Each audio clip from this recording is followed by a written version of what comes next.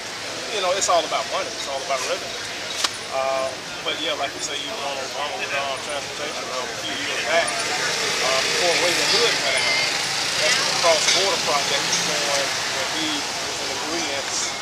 Reagan Hood, the transportation secretary, before he went out, they allowed Mexican trucks to run. Right. But a lot of people don't get that. All they did was just drove the rates down. Yes. In the U.S. And they don't have to comply with your standards. They do, but they don't. Yeah, They it's do, not but they don't. forced. Yeah. Right. But like I said, coming from there, it's dirt cheap. Yes. So it's squeezed. The U.S. is squeezed by Mexico and Canada. Yes. Because Canada's already running through. So do you have your own rig, or do you? I got my own rig, yeah, but like I said, even like the big companies there, they got their big company got their own equipment. Right. But if the company decide they're gonna save money, they'll set you off today, and they'll contract it out to me. Oh well, and the rig just keep dropping. Just keep dropping. I'm one man, one truck, but like I said, hey. That's what I said. They got you guys. I mean, please look, man. If the farmers are the heartbeat, you guys are the veins. There you go. They get the, they're the arteries. I mean, farmers get squeezed too. Right? Yeah, small farmer now you can't compete with the big corporate. Right. But like I said, mom and pop farmer that's got 2 or 3 acres, 200 or 300, 1,000 acres now, but they can't compete with what the corporate is now. Right. So, how long have you been doing it? I've been trucking, since about 23. I'll be 50 next, 2 months. Yeah. So you've seen the changes. It is. It's there. And what do you see for the immediate future? What do you think is going to happen? They're going high tech now. Yeah. It's high tech. You got companies right now, Daimler Chrysler, they're doing pilot programs to say we got autonomous vehicles, remote control cars, remote control trucks. You know. How's it going to fly? I mean, they'd have to make my computer run flawlessly 99.9% of the time, which it doesn't. They just did a deal with Budweiser. They just did a autonomous pilot program last month. Out west, you know, maybe a nice conservative weight of maybe 30,000 pounds on the truck. You got a clean cut guy behind the wheel with a computer, laptop, whatever they are. It's a control, but they did it, you know, by remote now. Because hey, the military can fly and control the airplane. Oh, Mach 3. Okay, I got that. But now you got on the other end, like you said, now you got to maneuver through traffic. Could you imagine maneuver a 53-foot tractor trailer right here? The unexpected that come up every day in your job. Snow, sleet, anything. Yeah, I mean, just an unexpected landslide. You know. You just said it. Anything. Yeah. You know, a bridge goes out. You know, anything. That was in Minnesota a few years back. Bridge went out right there in the middle of the drive.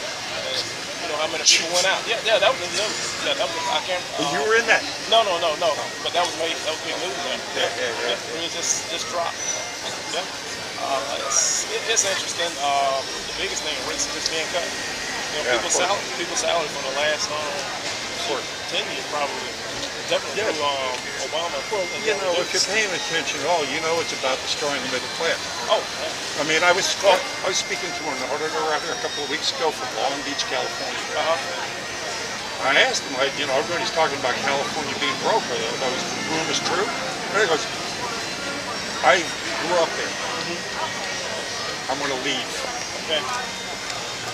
He says there's no middle class now. There's the extremely poor that don't know anything, can't do anything. Right. And then you got the ultra rich. So all the things that need to get done are not getting done. Because they've destroyed the middle class. They've run them out. Yeah. Even one of the biggest examples right now, even down to like one of your just regular man jobs like a taxi. Yes. My dad was a taxi driver. But out of Silicon Valley, California, Uber just shot the taxi down. It's all about... Yeah, they took the money out your pocket, set your account up, they'll get a cut. But do you think it's going to succeed? This is the... Yeah, you think so? I think so, because they've already... money talks? Well, they got investment money from Chinese firms now. Yeah. So they've grown. They're not just U.S.-wide. They are somewhat worldwide. They're in more than one country. Yeah, everybody likes Uber. Yeah. And Lyft. and the airports, even in our town, Atlanta. It was a big hoop-de-doo. So in the last few weeks, it was just announced that now you can ride, share Uber and Lyft in Atlanta. Right. But what does that mean? Like I said, we're in tourist town now. Right. You know, okay, so you don't have to get a taxi and pay $15. Right. You can get an Uber and pay $8, $7, and you don't have to pull any money out of your pocket because you got an iPhone. Yeah. He got an iPhone, and as soon as you get out, once he hits deliver, bam, it goes to his account, and Uber gets their $1, $2, whatever there. Yeah, sure. And it doesn't matter about how small the rate is. Yeah, no, because when you got a rate that's $2 times 10 million times 20 million, and how many other people, and everybody's got, you know, doing Uber, they sign you up. What it adds up? What do you think? Because you're obviously a student, you see what's going on, you know what the hell. With these changes, what are we going to do with all these out-of-work people?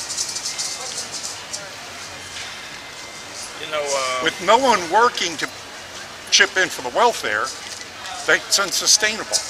It's you're almost going. What was that? I think it was. I can't think it was France, some European country a few weeks ago, a few months ago. It was basically like they're trying to pull the money out of the pocket. They say we're slowly going to a less cash society. Cashless. So you're used to not having it, but it's almost like the work will always be there, the industrialized work will be there, but it'll be somewhere else. It's just trucked in, it's just shipped in. Yeah, but if you're saying that the automation is going to take over the trucking industry, make it cheaper, and the AI robots are going to take over more than manufacturing. I mean, like you got these guys going $15 an hour to flip burgers, and then they said, okay, our robot can do that. They're working on it. I'll give you an example of the of that. Okay, even on that with that water company in Atlanta, right? In Newnan. It's I almost call it National Water, but I'm just gonna say water company there. It's just basically bottled water. Bottled water from the East Coast to the Midwest. But this particular water company here, when we pull up, you hit the gate, you know, to the light, you sign in, you know, at the check-in window there, you never go in. If you get out, once you're back to the door, if you look under the louvers, you got a few people inside the warehouse, but as far as the product being loaded on your truck, you have to perfectly square up to the dock door. Robots load the truck. Yeah, it's just basically a platform, you know, because there are magnets in it, cement, and there's a program, you know, for the grid. So again, it goes back, now that those guys that used to shove the stuff on the truck. So you may have had 100 people on the clock. Right. So today in that warehouse, I'm gonna hypothetically. What are we going to do with where are those 100 guys? What are they going to do with them? Well, they don't even exist because in that warehouse you got enough people to quality control the facility. If you perfectly, no one as far as paperwork is inside the warehouse. That's the warehouse. Here's the guard shack outside. You got 3 people in there, and they check you in right here in the counter.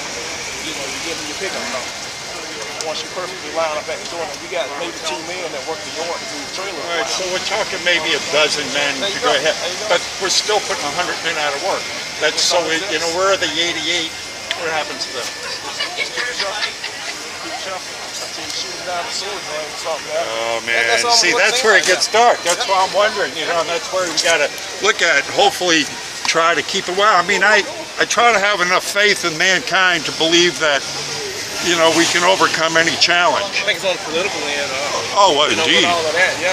You know, well, of course. I mean, that's what this whole election was about. Is a revolution about getting the government off our back and having them stop lying to us. And, you know. I think more like my dad said, we collectively got more divided there. Well, anytime we were getting to a point, you understand, it's like Trump said it when he got in. You know, you know, when he first got in, he says, when his nomination speech, he said, nationalism, not globalism, will be our credo. Yeah. Oh, yeah. Because the push was indeed to force through globalization the prices down worldwide, and create this one world government with the elites at top, and you know us just piddling down here trying to survive or not surviving at the bottom. Yeah. That's why they open up the FEMA camps. So come on in, we'll feed you the GMO foods. And, you know, and you can check in, but you ain't checking out kind of routine. And that's a great way of saying exactly. Yeah, a lot of people don't want to hear that. Like say you shut down military base, shut a military base down. Yeah, but they've shut down the military bases and turned them into FEMA camps. Yeah. But like a lot of people, build it and they shall come, right? Yeah. Well, if they don't come, we'll go get them. Yeah, but see, I don't see it. There's too many people awake. Just know what the globalists are doing. They're losing on every front. Brexit, Trump getting in. I mean, Le Pen in France. Merkel's going to go down. Davos is meeting this week, and China's going to show up. And basically, what's going to be on the agenda is how do we stop this populism? How do we stop the bleeding? They're finding out about us. And knowledge, once they're put in the light, they're destroyed. They're like cockroaches. They have no power once they are shown. But still, we got to deal with the problems we were just talking about because they're not going to stop. Yeah. But like I said, people in that information, the older people that know, that there's another divide because the younger people coming up, you know, you shoot them information constantly and they're programmed. Programmed in the school. Yeah, we've all been programmed. You know, some of us are still enough to get out of the programming or never go into it. Yeah, that's the truth. Yeah, it's raining, but maybe it's not raining. Maybe just acid. But you got to know how to get out the acid. You know, but some people don't believe it. So you would have passed my sanity test today. I was gonna, you know, my question today was, you passed the liberal sanity test because you know. Because I'm seeing people say things now that are on their face value and believing them that don't exist. And, you know, and it's blatant, like you said, the divide is so material. And that's what I like to throw out with power, because you know that this is obviously polarizing.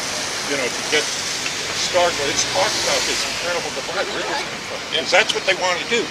Right? They want to keep us divided. They want us fighting against one another. They want us they kill me at the same time. Amen. Not just everybody. Like I always said, now the media always show cops, and they'll show you know, whites being, at least whites oppressing blacks. But also local news in our town too. There's another story that you don't see, because the same way the media showed these mean white cops killing black folks, you got some cops, irrevocable, look like. And I say it's a white family sitting there crying over their family too. They just got shot, they just got beat down, just got shit by the police. And this story never got out. We all people in the end. Amen. You know? Yeah, we know that. I mean, they've lost all credibility. This is, if there's anything that really came out of this election, like President Trump did this press conference, I mean, just, you know. You know, on that, people were quick to say Trump stupid and all that. Trump is a bigot. I would not want to play poker with him. Oh no, that guy's a bigot. I don't take nothing from him, man. Hey, my dad said, hey, when you got money on that end, our system will let you do what you want. Now, he generated. And also, if you got that many enemies, you got to be doing something right. You know, that's the truth. That's the truth. Yeah, and he probably got them on the payroll too. Yeah, the more I'm finding out, researching about this man, the more impressed I am with what he's doing. He's got some cojones. Oh yeah, he got some contacts. When you're on that end, money don't even mean anything, because it's basically just pointing and it's done. Plus he's been, I mean, from what I can gather, he's been cleverly behind the scenes, seeing how all the gears for all keeping quiet and playing the dummy. You know, and now he's just going. There you go. Pull the switches. You're right. That's true. And even I would say my teens, when we see him off and on in the media in the early 80s there, I think that never been. But from then to age 50 now. Now, because I asked my dad, I said, you think he's going to be president? You want to be the president? I didn't. He said, it's about power. You know? And I was like, well, he got the money, you know what I'm saying? He wants the power. You know, but the power to do what? That's the question. I mean, is he just going to be another opportunist You know, or is he going to follow through with some of the things he's said? So far, I give him about an 80% approval rating on what he's been doing. I mean, just coming out and saying that, like, even the thing that really made me just perk my ears up about him and go, what? Was a year ago, he said this, if you elect me president, you will find out who really brought down the Twin Towers. Yeah. You know. Yeah, we got all them stories out there. You can figure some of that, you know. I would say the biggest, well, in 2 words, people would say exploded. Well, a building exploded, didn't fall like that, or implode. Yeah. I mean, it's pretty, almost everybody that's done a cursory investigation into the 9/11 knows that at the very least we've been lied to dramatically. The worst, of course, collusion with the government agencies and all. So, we know that's why these guys have lost credibility over the years. It goes on and on. But, you know, and then turns out to bitch slap the CIA. I mean, the last guy that said, the CIA needs to be smashed into a million pieces with Kennedy, what did they do to him? They smashed his head. So, again, I go back to Trump so far has been showing me some real cojones. You know, I don't know how it's going, but I like it. It's refreshing. I would say they all work together. You know, on that end. Yeah, sure. They all collaborate together. You either sell out to it or you fight it. When they end, like you say, it's divided. But as tyranny rises, so does its resistance. Oh, for sure. Where do you get most of the information from? Obviously on the road a lot, so.